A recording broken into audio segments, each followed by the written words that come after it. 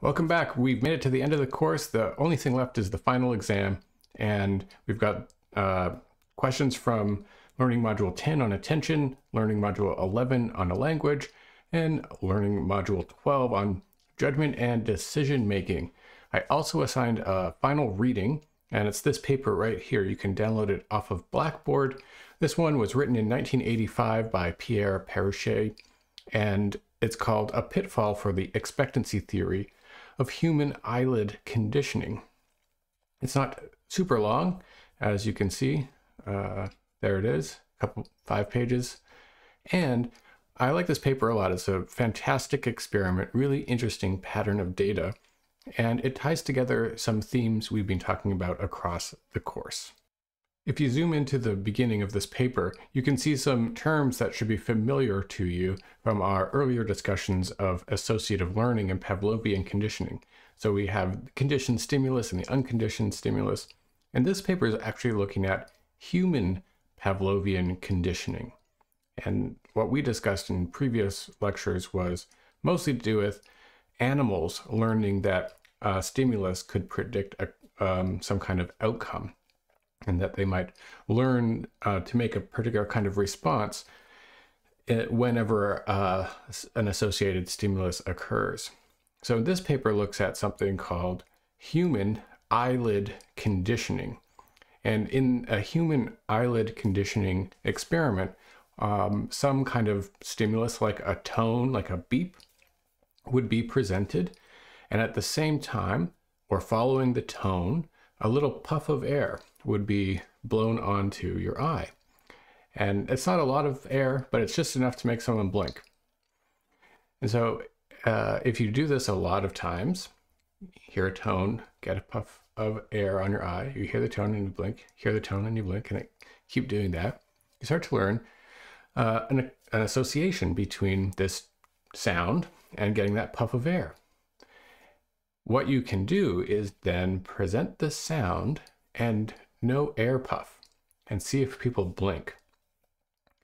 And before this paper was written, we know that something like that occurs, that people will blink when they hear the tone.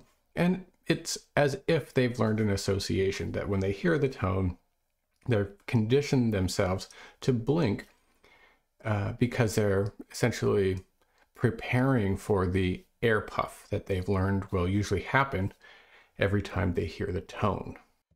So next, I want to talk about a distinction we've made throughout this entire course. One distinction is the distinction between controlled and strategic processes and uncontrolled or automatic or habitual processes. So if we know that we can show human eyelid conditioning, what kind of learning is taking place? That's a debate that was going on in 1985. One question or one possibility is that people learn the associations between a tone and an air puff in a different way than other animals. For example, if you were sitting in this experiment and every time you heard the tone, you got the air puff, you'd realize the association, you would know what it is, and you could prepare, you could decide to blink your eyes every time you heard the tone. It could be up to you. You could also decide maybe not to do that if you wanted to. Another possibility is the learning that occurs linking the tone to the eye blink response could be kind of an automatic form of learning. Maybe it's more like the kind of learning that other animals demonstrate. So potentially when you hear the tone, if you've learned an association with the eye blinking response, you might just blink your eye kind of out of habit. And you might not even realize you're doing it. It could be kind of an automatic thing. So this paper creates an experiment to address these two basic ideas. Here we are on page 2. We're looking at a graph that shows some of the predictions for this experiment. Let's take a look first at the strength theory predictions. Now, what we're looking at is a graph with probability of CRs on the y-axis. That's the probability of a conditioned response. And in a human eyelid conditioning experiment, that would be the probability that you blink, because blinking is the conditioned response to hearing that tone and getting that puff of air. Okay, so let's look at the bottom here. What we're looking at is 4, 3, 2, 1 and 1, 2, 3, 4. 4, 3, 2, 1 successive non-reinforcements, and 1, 2, 3, 4 successive reinforcements. What does this refer to? Well, one of the very interesting manipulations in the experiment we're going to read about has to do with whether or not the tone is followed by an air puff. So the way the author set up this experiment was that it would be 50% like a coin, basically. So you're sitting there, every time you hear a tone, half the time you get the air puff, that's called a reinforcement, and half of the time you don't get the air puff, and that's called a non-reinforcement. Now, because it's like a coin, certain kinds of runs can happen. You could get a tone and an air puff, and a tone and an air puff, and a tone and an air puff. That would be 3 successive reinforcements. You could then get a tone and no air puff, and a tone and no air puff. And that would be 2 successive non-reinforcements. And you could get randomly a string of reinforcements or a string of non-reinforcements.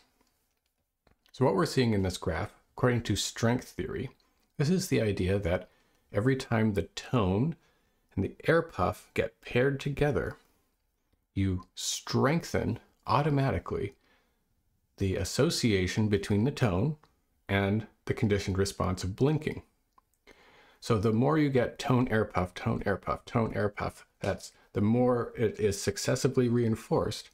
What we see in the graph here, the prediction is the stronger the association between the tone and the conditional response should grow.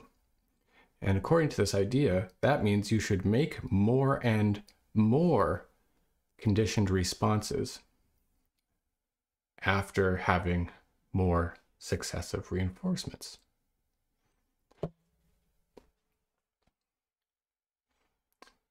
To make it really simple, the more the tone and the air puff are paired together in a row, the stronger the association becomes, and the more likely you are to make a conditioned response.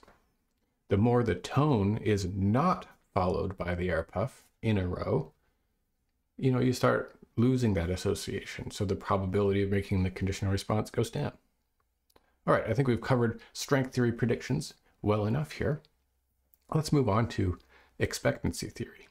So expectancy theory has more to do with judgment and decision-making biases, which was the theme of the very last learning module.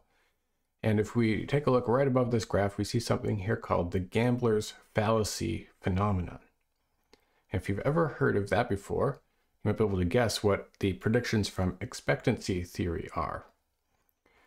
So the gambler's fallacy is basically to expect that long strings of successes or long strings of failures in a chance situation should correct themselves. So if you're flipping a coin and and it's a truly random coin, and you got heads, and you got heads again, and another heads, and 4 heads, and 5 heads. What the gambler's fallacy is this feeling that people get that that's way too many heads in a row. If you're to ask me what's going to happen next time, it's going to be tails. It's got to flip back because this is random. You can't have 5 heads in a row. It's got to flip back. Similarly, if you got like a lot of tails in a row, you would start to think that the next time has an increased likelihood of flipping to the heads side. Now, in a random situation, what happened last time you flipped the coin doesn't predict anything about what will happen next time. So it's a fallacy to think that if you have a long string of one outcome, it will increase the probability of flipping to the next one on the next trial. Now, the coin flip situation is embedded into this experiment a little bit. On every trial, the tone 50% of the time is followed by the air puff, and 50% of the time it isn't. And if people are showing conditional responses because of their own expectations, we can derive a prediction for the probability of making a conditional response based on those expectations. So here are the expectancy theory predictions. And the way they go is basically the opposite of strength theory. So let's work this out. And we can talk about successive, how about successive non-reinforcements first? You know, you're sitting in the experiment and you realize that you hear the tone, sometimes it's going to cause this puff of air, make your eyeballs blink. And actually, we'll learn in a moment. How about right now? Let's scroll down. The instructions given to participants included the information that tones were randomly followed by an air puff on 50% of the trials. Okay? So people knew it was going to be like a coin. Now let's consider what might happen to your expectation about the air puff if you get non-reinforcements in a row. So let's go way out here. You just got a tone and no air puff. You just got a tone and no air puff. And another tone and no air puff. The idea is that because of the gambler's fallacy, you're going to start increasing your expectation that the air puff will actually happen. So if it doesn't happen 4 times in a row, you're going to have a very strong expectation that it will happen. So you'd be really prepared for the air puff, and you'll show maybe a conditioned response even if the air puff isn't presented because of your strong expectation. If we go on the other side, think about what happens when you get the tone and the air puff. That's a reinforcement trial. And if that happens a whole bunch of times in a row, you might be sitting there going, well, it's happened 4 times in a row. It's probably not going to happen next time. In which case, when you get the tone, because you expect the air puff to be less likely, you might have a reduced probability of a conditioned response. So, as we can see, it's possible that an automatic process is causing a strengthened association between the tone and the conditioned response. And if that's what's happening in this experiment, conditioned responses should get more probable as the number of successive reinforcements increase. It's also possible that people are learning, the way they're learning this information is different. It's not involving an automatic process of associative learning. It could be driven by their controlled or strategic decision-making processes. And that could even be influenced by biased expectations. So if people are sitting there and they're thinking about what they expect will happen on the next trial, and what they expect will happen is going to change whether they blink their eyes, we see this opposite pattern of predictions. So let's check out the experiment. There was 16 people in the experiment. The conditioned stimulus was a 70 decibel 1 second tone of 1000 hertz. So that's the thing you would hear on each trial. The unconditioned stimulus was a puff of nitrogen of 2 PSI for a duration of 50 milliseconds, and it was delivered to the left cornea through a 1 millimeter tube. So you're sitting in a chair and you got this like tube that can blow air on your eyeball.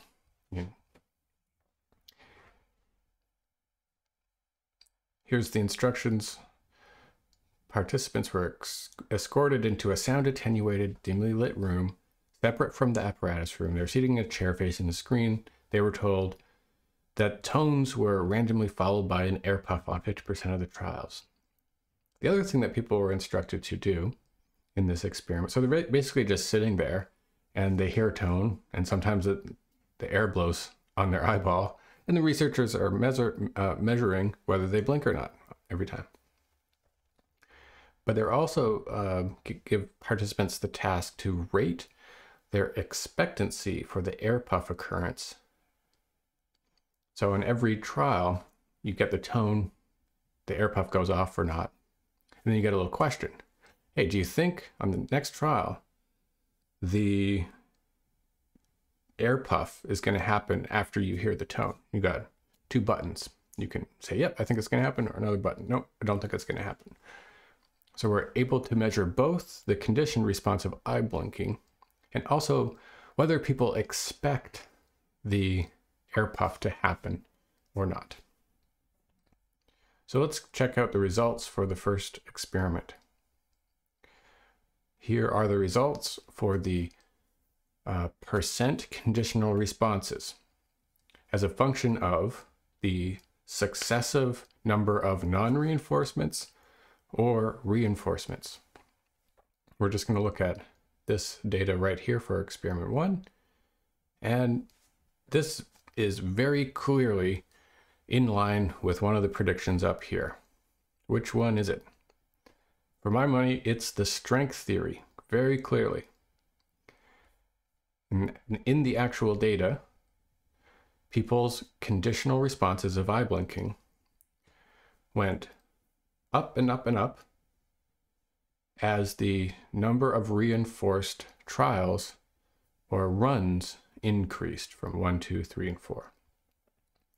In other words, if you got the tone and the air puff 4 times in a row, you showed the most conditional responses. That's when the association was strongest. If you got 4 trials in a row where it was not reinforced, you got a tone and no air puff, and a tone and no air puff 4 times in a row, your conditional response, you didn't blink your eye as much when you heard the tone. So this is some compelling evidence that the learning driving the conditional response could have an automatic basis. Let's take a look at the other dependent variable. It's over here. This was the expectancy rating. So remember, after every trial, participants got to say whether they expect the air puff to occur after they hear the tone. Now, what does this data look like? If we go back to the predictions here, it sure looks a lot like the expectancy theory predictions. Let's jump back to the data, talk about it just a little bit longer.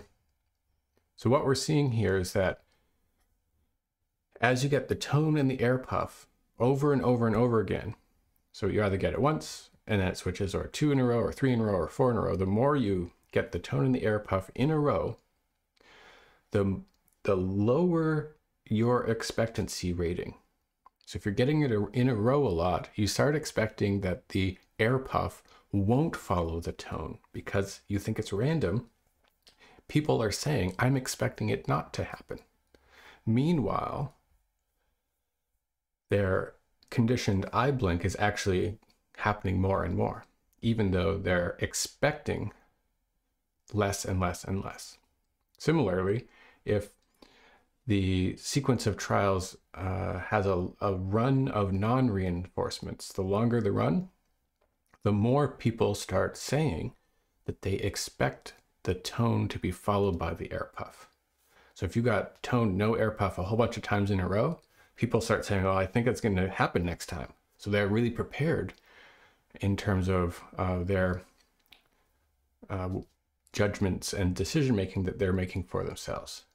However, even though people are saying that they expect that tone to be followed by an air puff, they don't show very many conditioned responses, even though they're ready to do it. All right. That's our overview of this paper. That should give you enough context, I think, to read the paper and also to answer the questions that'll be on the final exam, 7 of which are on that final exam review sheet that I just sent out. All right, the last thing here, this new paper that I'm showing, it's not an assignment, but if you thought this was interesting, I encourage you to go and read a 2015 paper by the same author. It's called Dissociating Conscious Expectancies from Automatic Link Formation in Associative Learning, a review of the so-called Perruchet effect. And this is several, I think 30 years later from when he did the first experiment that we talked about. And so a bunch of things have happened since then, and you could catch yourself up on that debate by reading this paper. All right, that's it. Good luck on the final exam, and have a great summer. It's been really enjoyable being your instructor for this course, and I think that's it for now. So, see you next time.